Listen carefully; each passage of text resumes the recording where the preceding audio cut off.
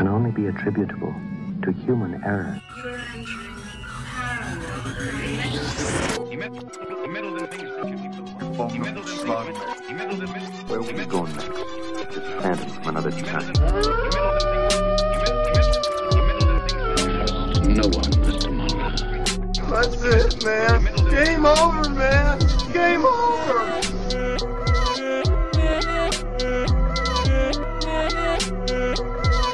That is one big pile of shit. Hello, I'm Alex Daikaiju, I'm Jasmine Maywith. And I'm Eli Watson. and you're listening to Cryptid, all together now. Cryptid Cryptid Campfire. Campfire. There we go, boys. There we go. Shake that rust off a little bit. Shake it off. Welcome back. Welcome back. Easter just passed, right? Hopefully by the time this episode comes out, that's still time relevant because it's relevant right now when we're recording. But how was your guys' Easter? Did you do anything special, fun at all? Maybe? I had a great Easter. I was able to wake up early. I worked later that day, so we got up. We made baskets for each other, me and my wife. Oh, that's cute. Yeah, we got to get each other some presents. She got me little baby dinosaurs. We got each other candy, and she did an Easter egg hunt for me too. That's adorable. I love that. We didn't do anything for Easter. We watched Rise of the Planet of the Apes on Easter. And I wanted to watch Jesus shows. We watched a Jesus show the next day. Yeah, but that was an Easter. That's okay. Jesus was already dead and came back. Well, we can talk about Jesus a little later, but the question I have to raise for all of us here at the table is the Easter Bunny a cryptid? Is the Joker a cryptid? I wasn't there for that conversation, so I don't know where you guys settled on that. I haven't listened to that conversation since it happened. I don't remember what happened. They were wild times. Wild times. But no, for real. Yes, this is kind of a little bit of a joke question because I don't think we categorize the mythical holiday creatures in the same way we categorize cryptids. But, you know, my brother, when we were kids, he claimed to have actually seen the Easter Bunny. And I texted him about it this Easter because I was like, hey, I think we're going to be talking about the Easter Bunny on our next episode. And I know that you said you thought you saw it at one point. Can you just recount that story for me so I can read it on air? And he said, of course. And he says that looking back on it, it was definitely just a dream, or at the very least, a half-sleep hallucination of some That's kind. how they get us to discredit ourselves. Yeah, they get us to disbelieve ourselves. Yeah, who's paying your brother off? I don't know. Follow the money I'll trail. have to ask him. Yep. But this is what he says he saw. So he was in the middle of the night. So he got up in the middle of the night, presumably to like use the restroom or get some water or something. And the way that his room was set up was you could crawl to the foot of his bed. Remember, he's a child, so he's little in this bed. Crawl to the foot of the bed and open the door and see into our kitchen. That's the way that our house is set up. And so he did that. He was getting out of bed and he crawled to the end of the bed and he opened the door and he saw into the kitchen. Everything was dark and like normal because it's nighttime, except for the fact that the fridge door was open, and he claims that he saw two giant orange bunny ears poking out of the fridge as if the Easter Bunny was bent down rummaging through the fridge. It was just a quick glimpse, though, because he was concerned that this was going to sort of be like a Santa Claus situation where if, you know, he catches you catching him, then, you know, you don't get the gifts or whatever. You get banned on the naughty list. You get put on the Easter naughty list. So he just closed the door and went back to sleep. But for a long while, he claimed, yeah, dude, I saw the Easter Bunny. And I mean, you could make the argument now that he did and he's just lying to himself. But I don't know. I just thought that was kind of a fun little story. So the Easter Bunny was bent down, but you could see the ears above the fridge. Well, yeah, I mean, think about it. When you get in a fridge, you bend down a little bit, but the Easter Bunny's ears stick up so high. So even though a normal person bending down in the fridge would be completely blocked by the door, his long ears are still going to stick up over top. Interesting. What I think is interesting is the color. Orange. Easter Why? Bunny's orange, according to my brother. And on that note, Well, I guess I'm just more curious. How do you feel about this, Jasmine? Because it was your house too at the time, and so The cultural norms that we've been raised with the Easter Bunny is he breaks into our house but leaves eggs. But apparently that night he broke into your guys' house and was stealing from the fridge. Stealing eggs to give to the neighbors. Oh, it's just this pyramid scheme of stealing eggs from each other. I wasn't going to talk about this because this isn't the main subject of today's podcast, but since Alex asked without any prompting, I will just admit I was a hardcore Easter Bunny believer to the point where I would pray to the Easter Bunny. Wow. Because I was so discouraged by people telling me that he wasn't real, and I was so mad at all of my friends for saying he wasn't real. I would literally be in my bed crying, saying, I know you're real. And I tasked the Easter Bunny with proving me right. I didn't tell my parents about this. I didn't tell anybody about this. It was a quiet prayer that I said to the Easter Bunny. I was like, if you're real, you will hide an Easter egg with a slap bracelet in it in these specific spots. And I don't remember the specific spots I asked for, but I prayed that the Easter Bunny would hide slap bracelets in plastic Easter eggs at specific points in a house, and I would know he was real. Did it work? No. Oh. Because I kept that to myself. I'm sure had I told my parents I prayed to the Easter Bunny and asked him for this, I would have gotten those things in those spots, but Interesting. yeah, it's very interesting. I'm wondering, because maybe the Easter Bunny is it white typically? Typically, yeah, but like I said, according to my brother, is it like flamingos? They eat shrimp and then they turn pink. Yeah, because they're born white. Right, exactly. So maybe the Easter Bunny eats a bunch of Cheetos. No, you're missing. Orange. You're missing the obvious connection here. What else is orange that rabbits regularly are pictured eating? Your Halloween costume, a carrot. Yes, carrots. Rabbits eat carrots. Of course, the Easter Bunny's orange. Well, it's funny too because Eli thinks people keep Cheetos in the refrigerator. Yeah. I mean, you gotta keep them crisp. Well, the question of whether the Easter Bunny is a cryptid or not is not as... Well, I was going to say not as interesting, but it's just as interesting as to where the Easter Bunny tradition actually came from. Because when you think about Easter, you've got sort of the two sides of it. The Easter Bunny with the eggs and the peeps and the chicks and the blotty and the chocolate.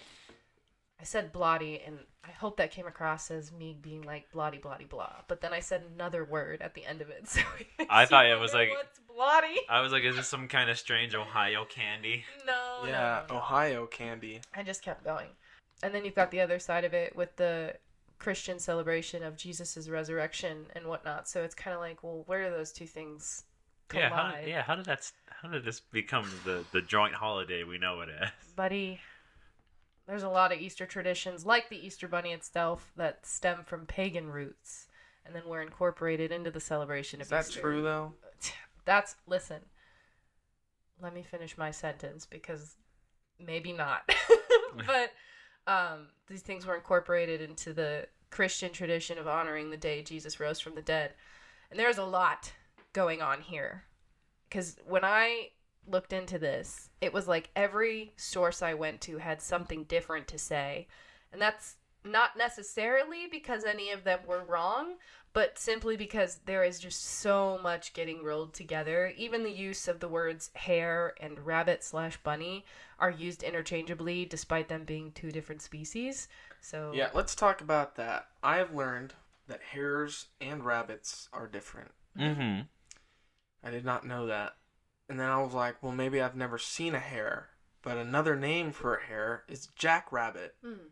So I have seen hares. Mm-hmm. We have hares. I have hairs on my head.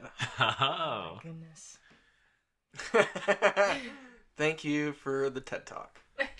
No, but yeah. Hares are generally bigger than rabbits/bunnies. So rabbits are smaller and they have shorter ears than hares. But yeah, hares are big.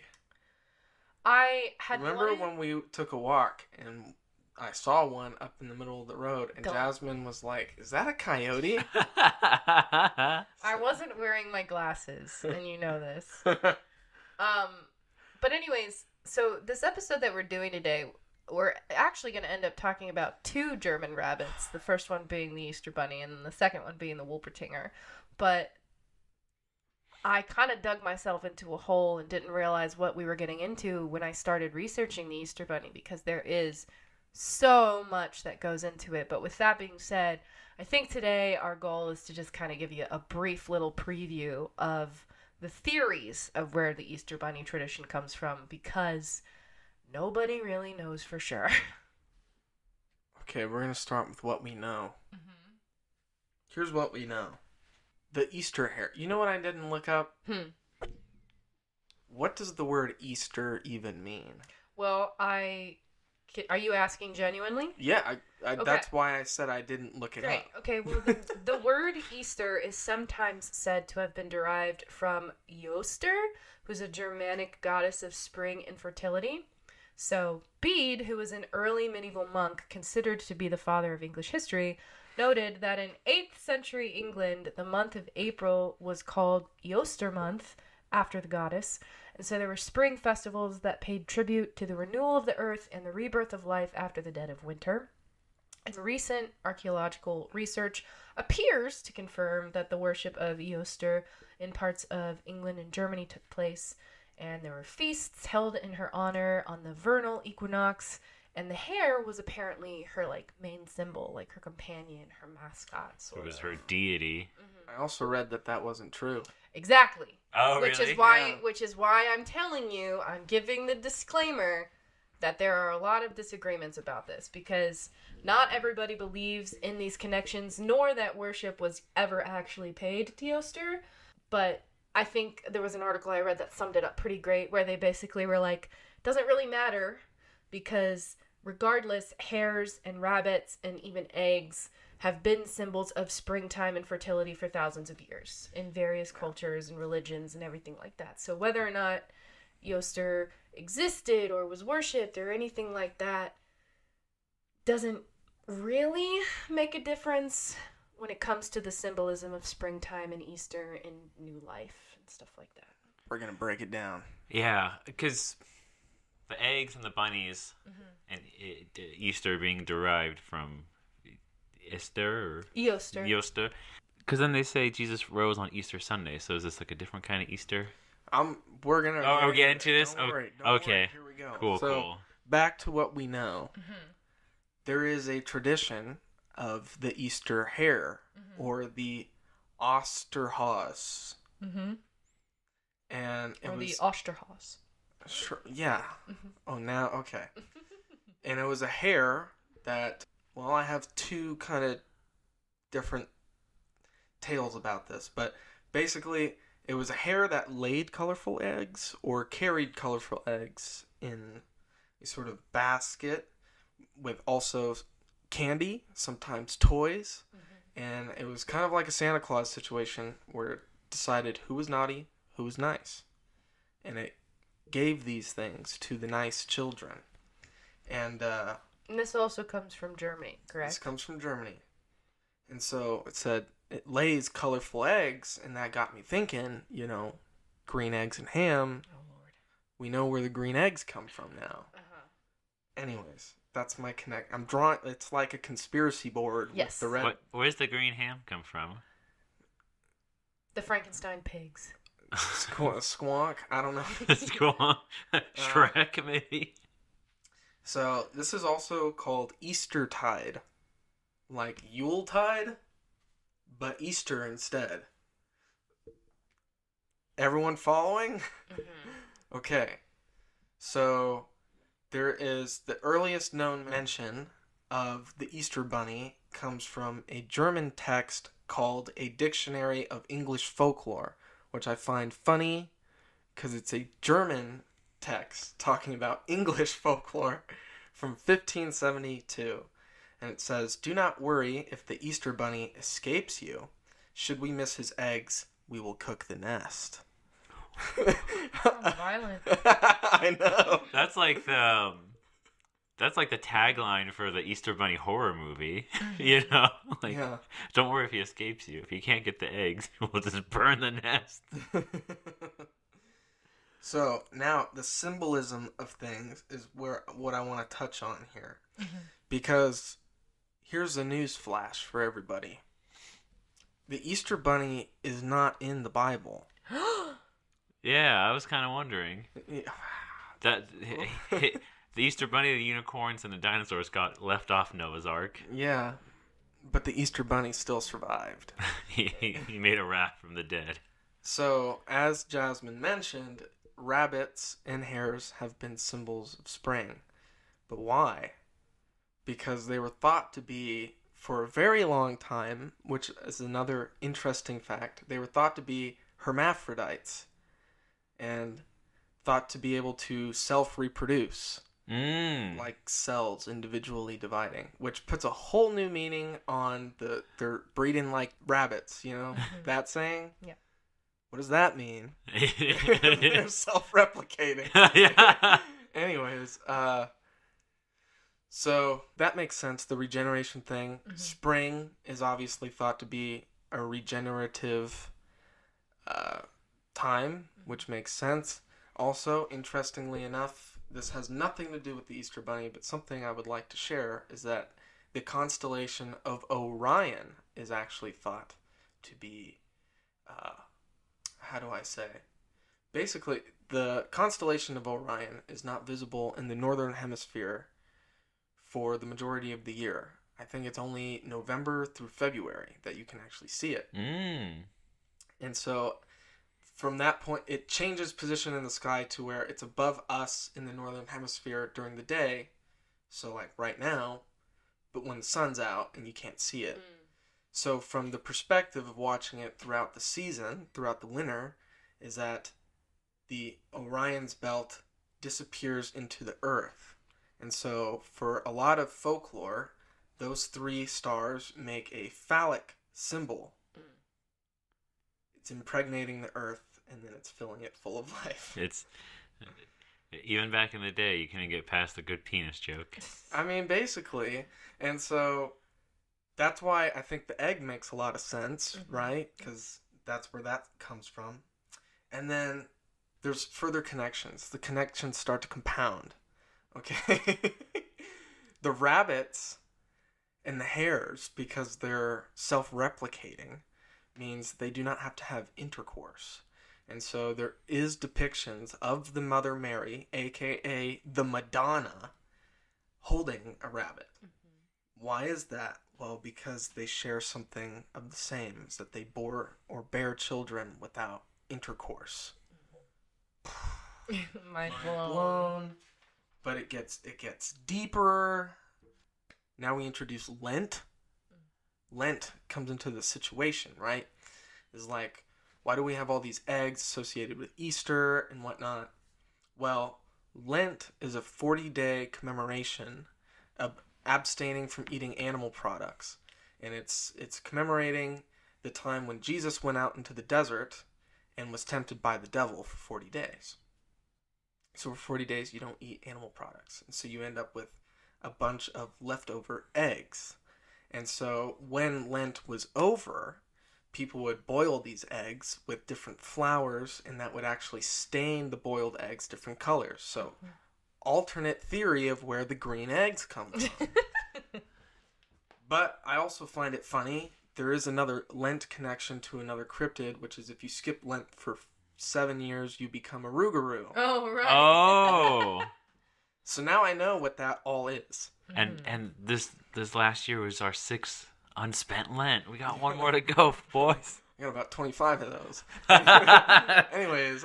Been a Rougarou 3 times over right now. Another tradition associated with Lent is that the Saturday before the Sunday that Lent began, children would travel, in England, they would travel from door to door asking their neighbors for eggs. And they would give them as treats, basically. Everyone gets to eat all these eggs before Lent starts. For we're not able to eat eggs for 40 days, man. No omelets.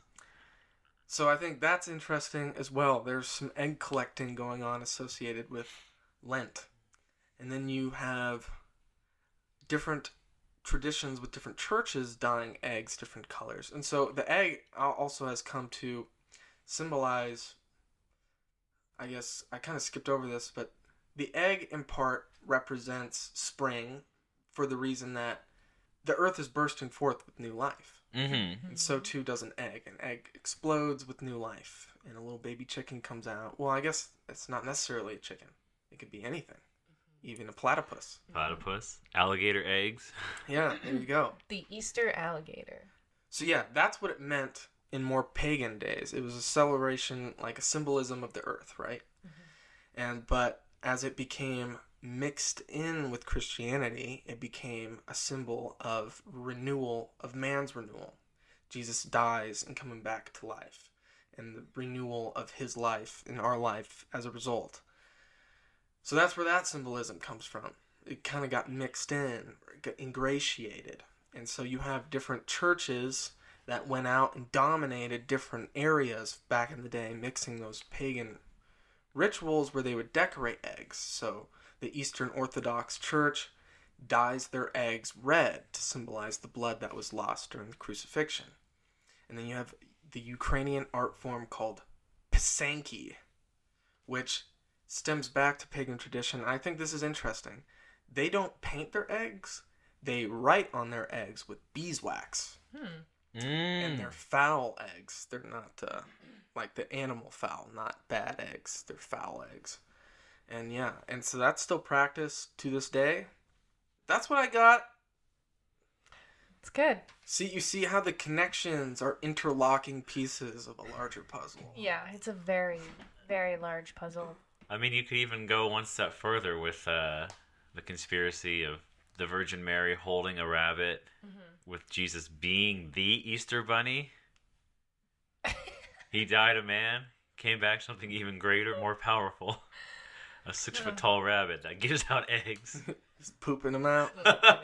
Yeah, we kind of went full circle there. Like an egg. Yes. I read a lot of that in my research as well. I didn't include a lot of it because I told Eli this earlier when I was doing my research. I was like, there's so much going on here. I'm limiting myself just to rabbits. Just to the rabbits of Easter and the hares and how it all relates. And we covered a lot in the last few minutes, but I have a couple extra fun facts that I would like to just stick in there that related to things we've already talked about. I'm afraid we're out of time. No! And now on to the Wolpertingers. I didn't want to interject while you were giving all of your information, but just a couple extra tidbits here. Going back to the symbolism of the hare and the rabbit, we mentioned that it has a lot of roles throughout religious history and other cultures and things like that. So I just wanted to, like I said, give a couple more fun facts. So hares were given ritual burials alongside humans during the Neolithic Age in Europe, and archaeologists have interpreted this as a religious ritual, with hares representing rebirth.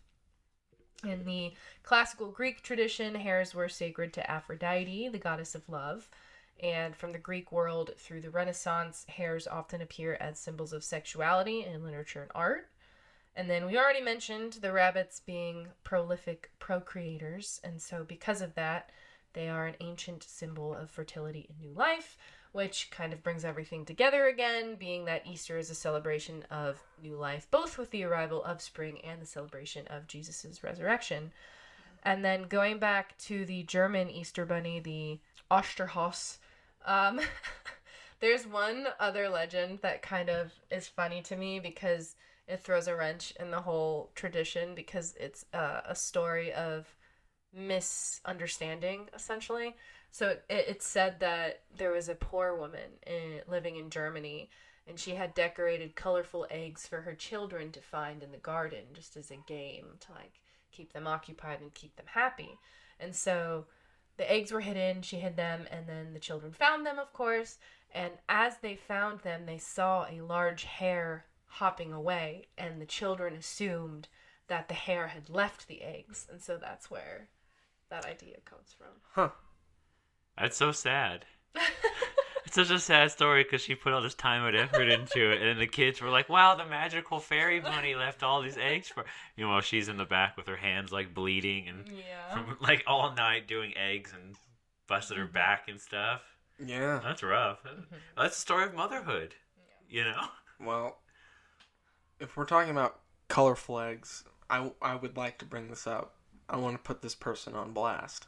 So, have you ever seen, like, natural chicken eggs before? Like, they come out different colors. Kind of speckled and stuff, right? Speckled, brown, tan, sometimes even green. The white eggs you buy at the store are all, like, bleached, and that's why they're white. But anyways, there's, like, greenish eggshells, I should say. In elementary school, I told this girl that sometimes our chickens laid green eggs. And she said, no, that's not possible. And I said, but it is. I've seen it. And she goes, no, my parents told me the elves come in at night and paint the eggs green. And I said, we're in 5th grade. Anyways, putting that person on blast. You know who you are. I doubt you listen to this podcast. I've been called out. Also, it turns out that the Eli I went to 5th grade with is also the podcast. Yeah. Well, funnily enough, talking about Easter and the Easter Bunny was not actually our original plan for this episode.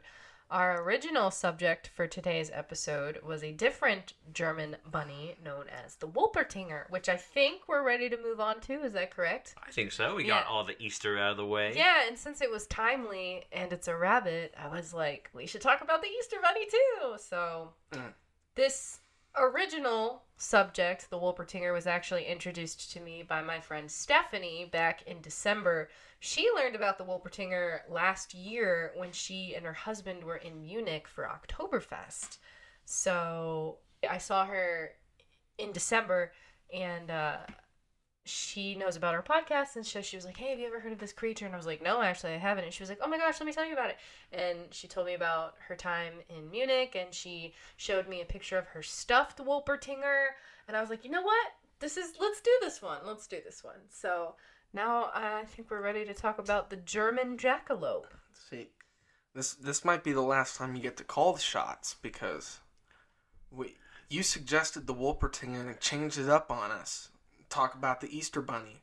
Well, what's gonna happen next time? Oh, hey guys, let's talk about woolly mammoths. Just kidding. Let's talk about pygmy mammoths. In my defense, we all agreed there wasn't very much on the Wolpertinger. I'm cheesing ya. Extend the episode and listen, it's a good tie-in too because they're both German. So it's all coming together.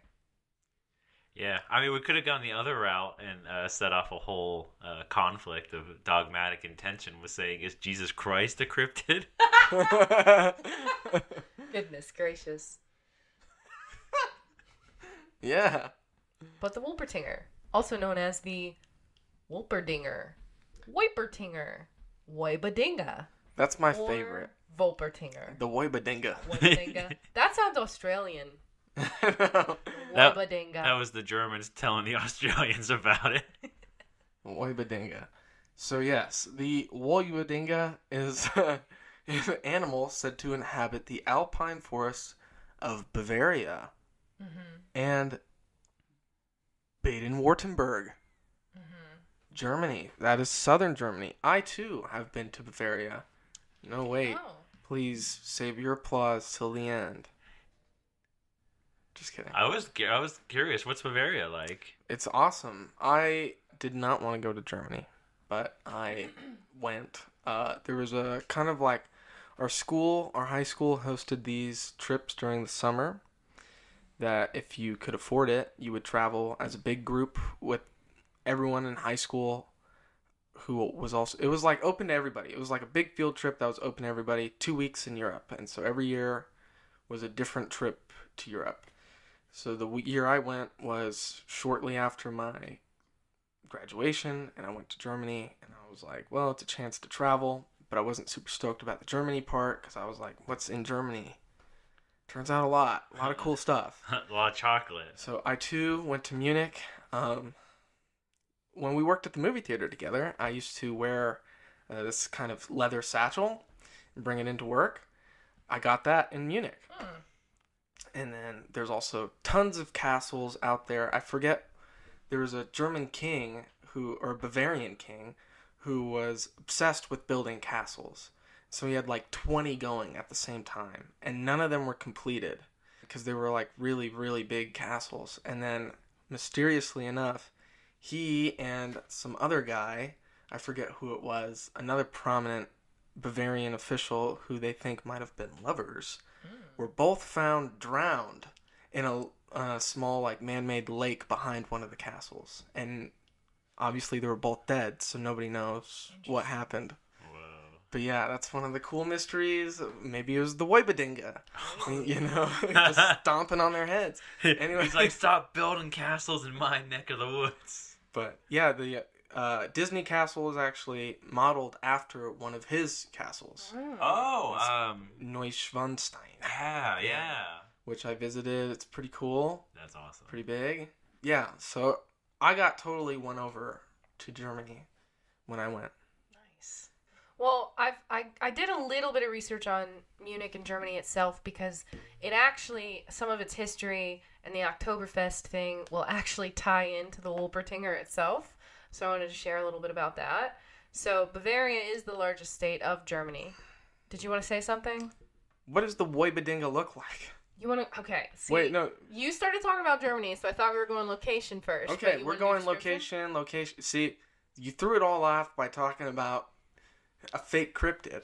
Just blame me. The Easter Bunny, a fake cryptid. Is the Joker a cryptid? Is Harley Quinn a cryptid? We're not discussing that. We're past that. We're moving along. But since we're already talking about Germany, let's just do it. I did say German jackalope at the beginning of this, so I think most listeners kind of have an idea about what it might look like, but it does have some specifics to it, which we can bring up later. But back to Germany, Bavaria. Largest state of Germany, comprising the entire southeastern portion of the country. It's got high plateaus, medium-sized mountains. On the eastern edge of Bavaria are the Bavarian and Bohemian forests, and in the north is the Franconian forest. The majority of Bavaria's inhabitants still live in small towns. There's only about 1/5 live in cities of 100,000 or more. And Munich, which we mentioned already, is the capital, and it's the third largest city in Germany.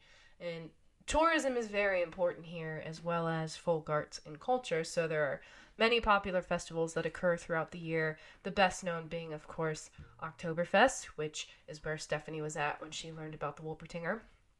And I don't know how much you guys know about Oktoberfest, but Oktoberfest actually began as a wedding celebration more than 200 years ago, when Bavaria's crown prince Ludwig married Princess Theresa of Saxony-Hildburghausen on October 12th, 1810. And the original Oktoberfest was held on October 17th, 1810, in honor of the nuptials that had happened a few days earlier. Nuptials. Nowadays, the 16-day festival actually mostly takes place in September. Do either of you want to take a guess of why Oktoberfest moved from October to September? They could celebrate Halloween as a rager more. You know what? That's a valid answer. It's a good hypothesis, but no. Is it because it's warmer in September? Does it have something to do with Jesus? No. You were close, though, with the warmer. It does have to do with the weather. So, Oktoberfest got moved up, back, to whatever proper terminology you want to use there. It got moved from October to September because of the rain. So there were years of enduring Bavaria's rainy fall weather, and eventually organizers were prompted to move the start date of Oktoberfest to the end of September. So it almost always ends on the first Sunday of October. So it spans over the end of September, beginning of October. But these days, people go to Munich for Oktoberfest to consume liters of beer, indulge in German delicacies like bratwurst sausages and giant pretzels, which I was reminded of when we worked at the theater and we had the giant pretzel called the Bavarian Legend. So. And if you remember, our manager called it the Bavarian Beast. Really? I don't remember that. Don't remember that? No. Somebody said... She kept calling it the Bavarian Beast, and somebody was like, I think it's called the Bavarian Legend. And she goes, well, when I worked here, it was the Bavarian Beast. And it's like, okay. I mean, the alliteration does make more sense. It sounds so much more intense. Legend. But, you know who ordered that? Oh, God. What's his name? Hold on, I gotta Google real quick, because I do not want to misspeak. Was it Pedro? No. It was Kevin Smith. Kevin Smith came in and ordered a Bavarian Legend for me one time. Yeah, I have a very good memory of meeting Kevin Smith. Oh, I always forget about this. I was at Marketplace. The concession stand, as customers will know it as. I guess it needs context for the podcast listeners, because our theater was not a normal theater. So, basically, you had the concession stand with the popcorn. You grabbed the stuff, then turned around and walked to the cashier. And so that whole little area was called Marketplace.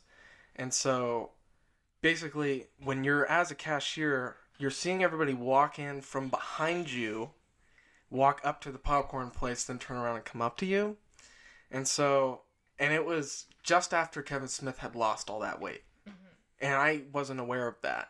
So in comes this guy, backwards hat, wearing the jersey, it says Smith on the back. And I'm like, Kevin Smith? And he turns around and he looks right at me, shakes my hand and goes, "Good to meet you, man."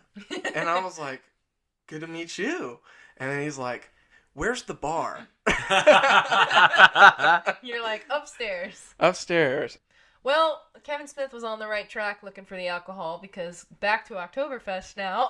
It's the largest folk festival in the world, and it also has the largest beer festival. It is the largest beer festival. Can you guess how many liters of ale are consumed each year at Oktoberfest? 1 million. 2 million. Try 6 million. Oh, damn, we lowballed 6 million liters of ale each year. That's 6 million liters of piss. Oh my going God. into the city. What do they got for plumbing? I don't know. But Oktoberfest out in Munich is held on the same field each year. But there are plenty of Oktoberfest festivals other places as well, including communities across the world that are not in Germany, such as here in the U.S. And just to always bring it back to Ohio, Cincinnati and Columbus are mentioned as 2 of the top 10 other Oktoberfest celebrations, according to National Geographic. So if you can't go to Munich, you should go to Ohio for Oktoberfest. Any place in California? I didn't take note. Sorry. Wow. I can look real quick if you want me to. I can go back to the list. Well, I have more to say about Bavaria. Do and it. Disney. Mm-hmm. So the town in Pinocchio is actually modeled after a town in Bavaria called Rothenburg. And Rothenburg is this very picturesque town. It's often called the Christmas card town because it's actually on a lot of Christmas cards, and they have my mom actually got a bunch of Christmas ornaments at this shop there, and we went in the middle of summer. Yeah. We capitalized on that. And we also got these traditional German treats. I don't want to call them a pastry, but they're called Schneeballs. Mm-hmm. They're these giant balls made of basically marzipan and like covered in chocolate. They have different coatings. I got just a basic chocolate one, and boy, it's a lot of sugar. Oh. Like I was getting, you take a couple bites and you're like, dang, I'm done. This is it. But they're good. Those Schneeballs are good. Schneeballs. Yeah, but Rothenburg, where it's at. So this National Geographic article is from 2014, so it's perhaps a little bit outdated, but it is interesting to note that Ohio is the only U.S. state listed on the top 10 other Oktoberfests. So there's no California on the list. But they do have Kitchener-Waterloo, Ontario, Canada. Leavenworth... Oh, I lied. Washington's on here. Leavenworth, Washington. There's a Venezuela one, Brazil, India, China, and Dubai. And Brisbane, Australia. Dubai. South Africa. Turning up out there. Washington and Ohio are the places to go for Oktoberfest in the U.S. Okay, now I'm going to ask an obvious question.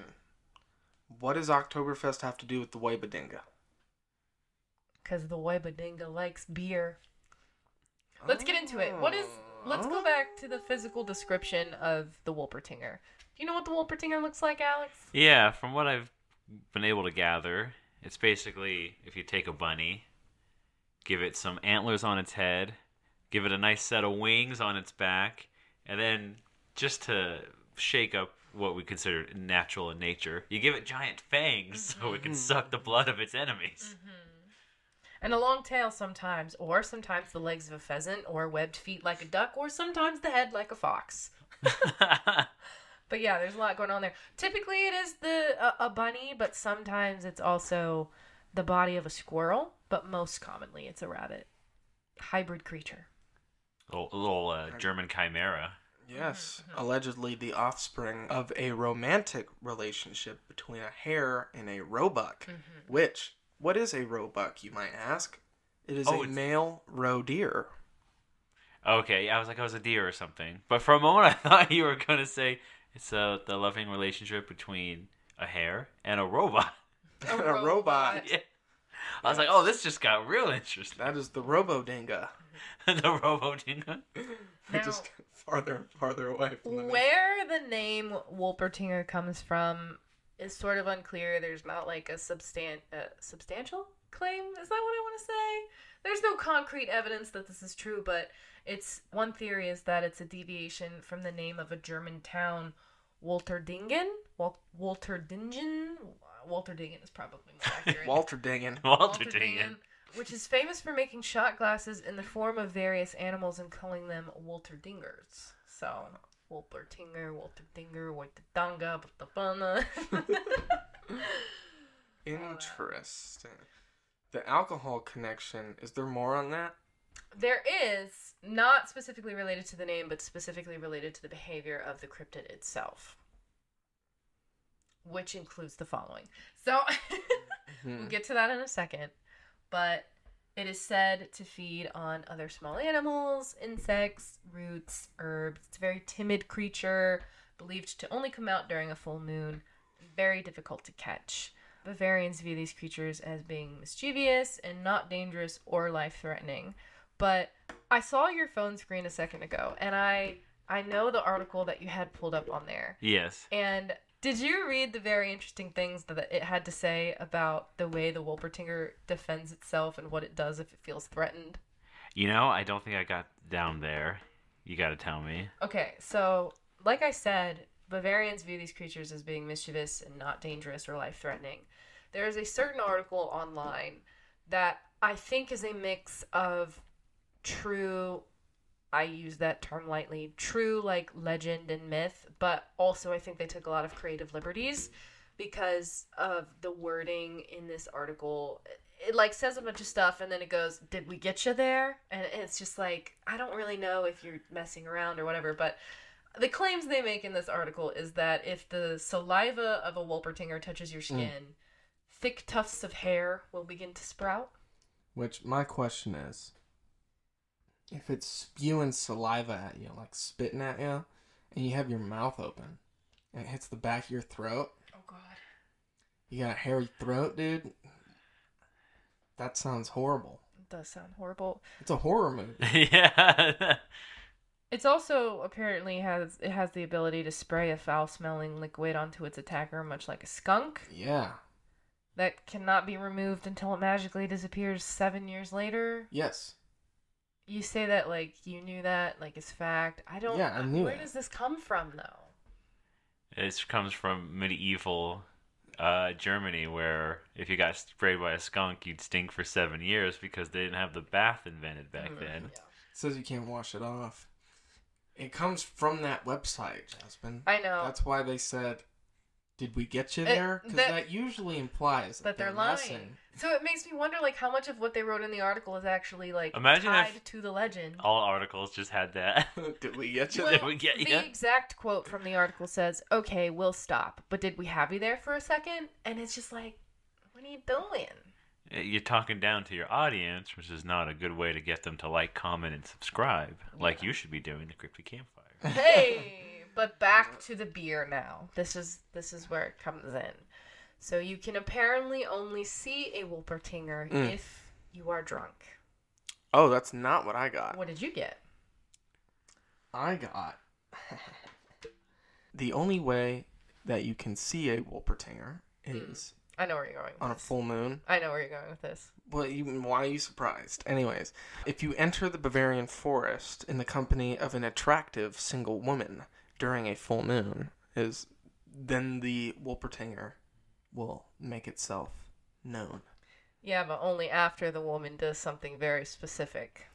What? Yeah. I didn't know. I You didn't didn't know that? Oh, wait, what is Oh, it? man. What is it? Okay, well, okay. Apparently, the best way to catch a Wolpertinger is to enter the forest on a full moon with an attractive woman who will then expose her chest Okay. to cause the creature to be transfixed, allowing it to be easily caught. That's how you get most cryptids, actually. I know. And then you gotta sprinkle its tail with salt, right? Okay, wait. Before we get to that, because I have a question about that. Huh? Alternatively, going back to the woman thing, it can be used as a pickup line. So, like, I read that sometimes a guy can be like, hey, you want to go out to the forest? If the Wolpertinger shows itself, then that means we must be good for each other. Like, that kind of thing. Uh-huh. Because the Wolpertinger will only show itself if a woman enters the forest with, quote, the right man. Mm-hmm. But back to the putting salt on the tail thing. I was so confused. So, Eli, you're currently working on a documentary about Ogopogo. And in that documentary, you talk about a song called Ogopogo, the Funny Foxtrot. Yes. And there's a line in that song that talks about putting salt on the tail. And I was like, whoa, what does that mean? What is that connection? Turns out, there's actually a saying about salting a bird's tail, which is a legendary superstition. It's from Europe and America. It's the superstition that sprinkling salt on a bird's tail will render the bird temporarily unable to fly, which means you can capture it.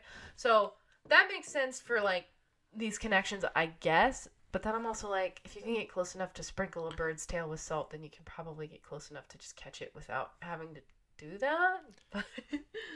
No, that's my favorite part of the song, actually. The Ogopogo, the Funny Foxtrot.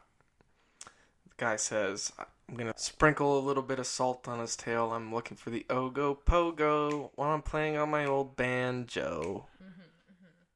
Well, he's playing on his old banjo. The Ogopogo plays a banjo, apparently. According to the song. According to the lore.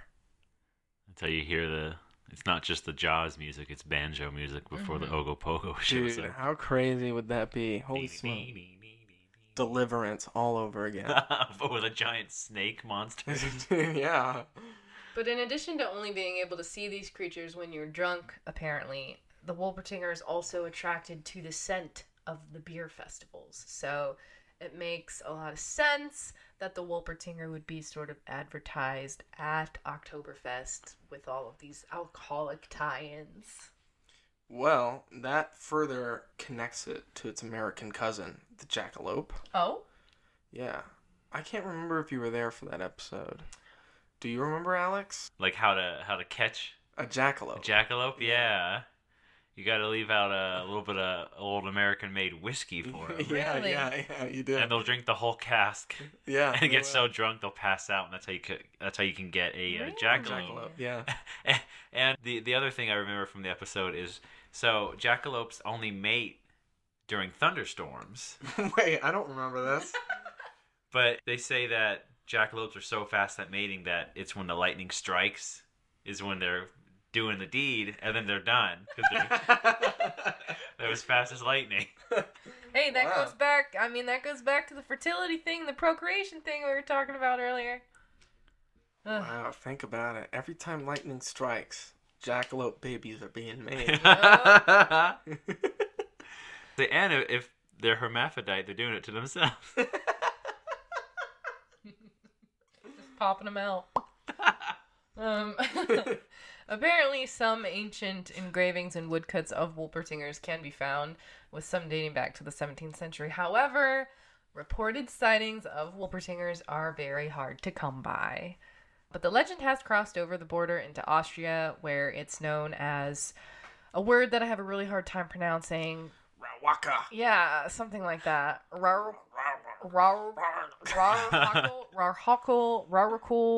Rarikul, something like that. Man. And it also resembles other creatures from other German folklore too. Like what?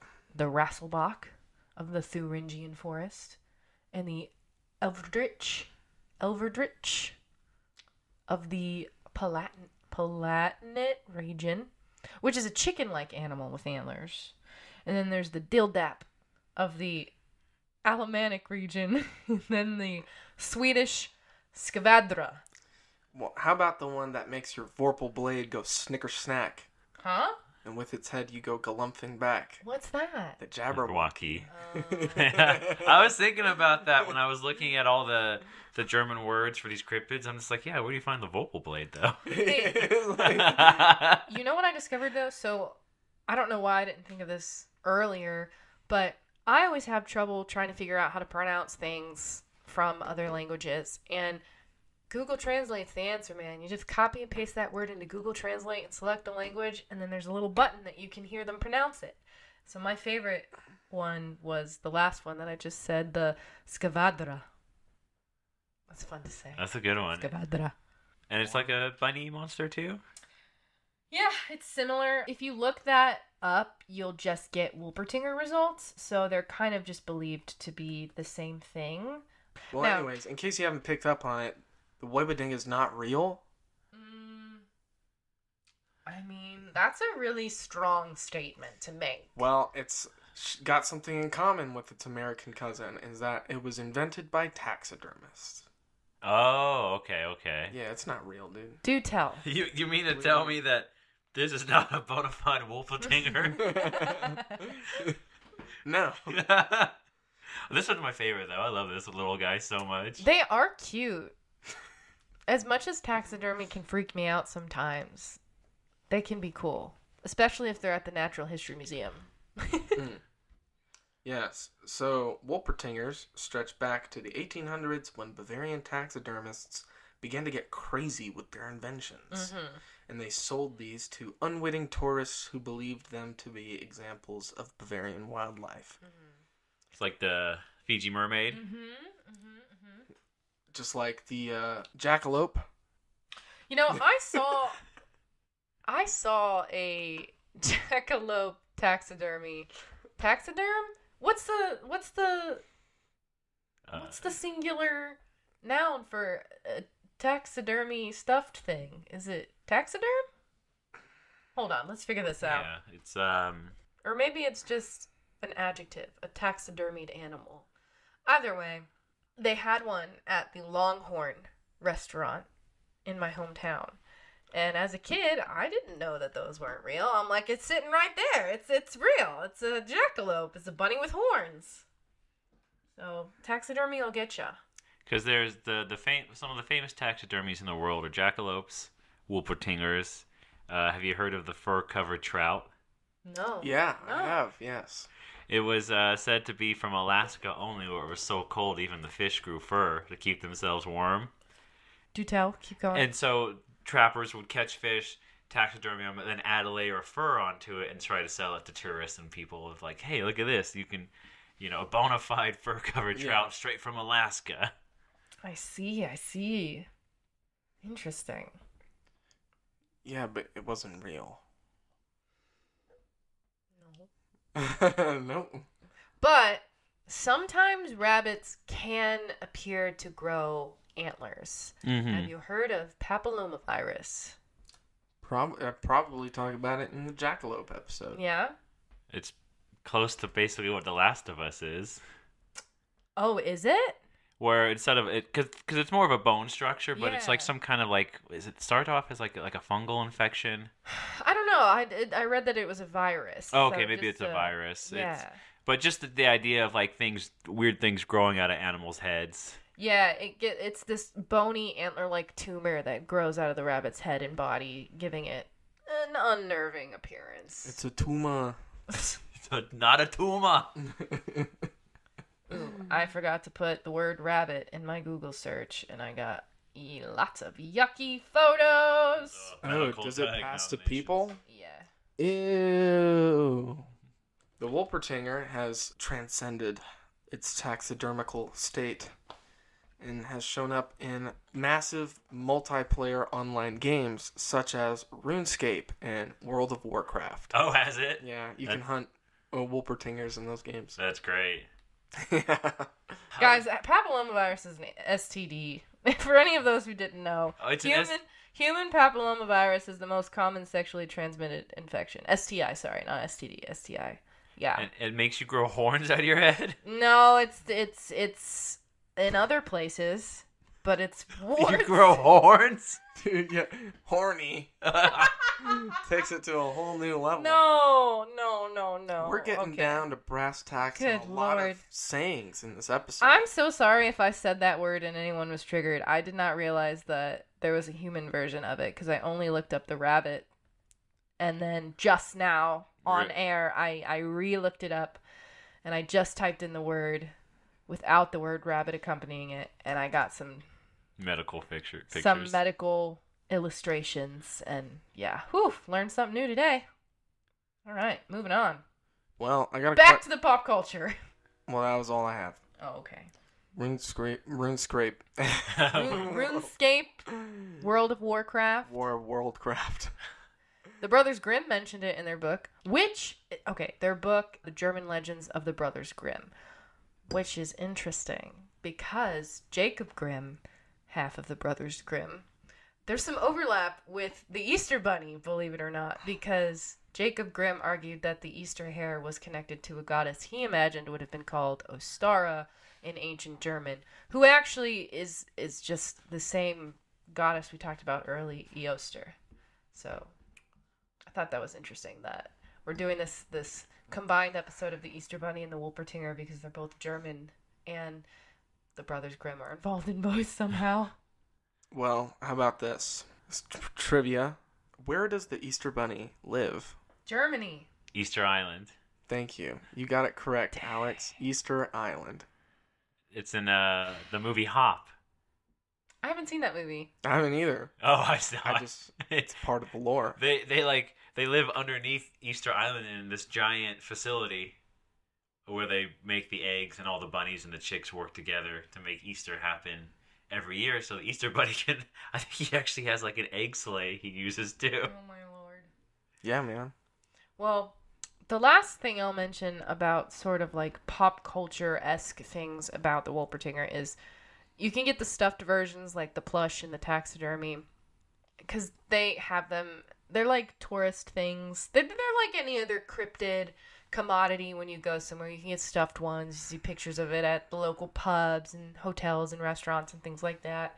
But there's actually a Wolpertinger exhibit at the German Hunting and Fishing Museum. So there's a permanent exhibition there. Yeah? You can go see. Yeah. That's cool. What's in it? I'm assuming just a stuffed Wolpertinger, a taxidermy. Wolpertingers and some of the best damn chocolate you probably ever had. I know. Ooh, why not? Since I'm in the midst of it, putting people on blast. Speaking of German chocolate, I was at IKEA with my parents, and we got into a discussion with an IKEA worker about German chocolate. And the lady, for some reason, believed that the only way to get German chocolate was to import German cows to the United States. Which, that just confused everybody.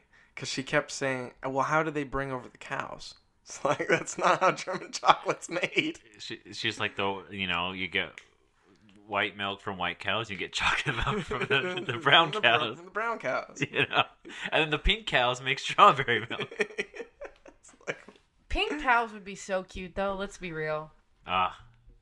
Searched my whole life for one of those. But I do want to say, the Wolpertinger, he may not be real. Maybe more of a cultural icon, maybe a little myth. But from his love of beer, his love of pretty women exposing their chests in the forest, we can all decide he's just one of the guys. I mean, that's what he sounds like. He's just one of the boys hanging out. This episode was a little off the rails, but in a good way, I think. It was a little extreme. Extreme. Dude, Egg stream.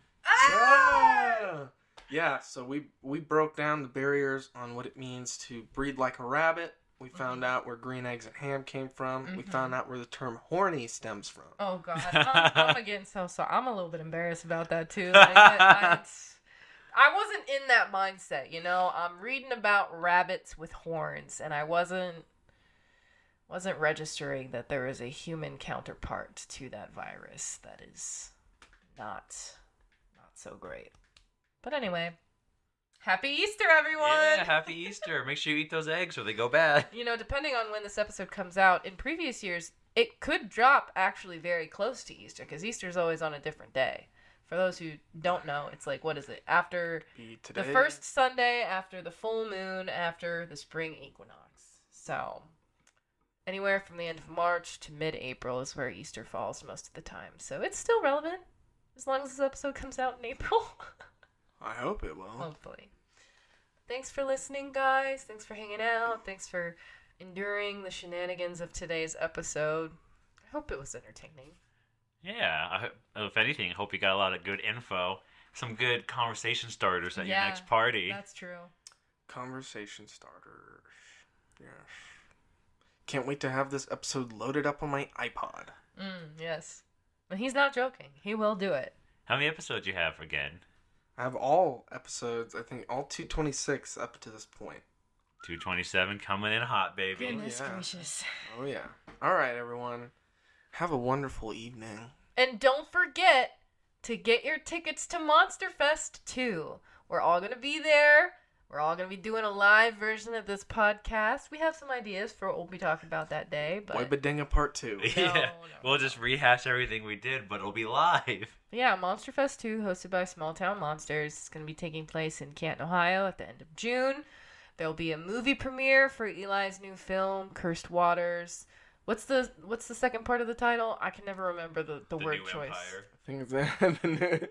I think it's the Creature of Lake Okanagan. Creature of Lake Okanagan. Yeah. So come out, see the movie, come to the convention, visit the vendors, meet all the people, listen to the podcasts, take the what are they calling them? Not seminars, not classes. There's demonstrations. Like it's Like TED interactive. Talks? Something like that. But yeah, come see all the speakers. It'll be really fun. We had always talked about the possibility of something like this happening for us in the future, and it is. We're gonna be at an event, and it's gonna be really fun. So get your tickets. We'll see you there.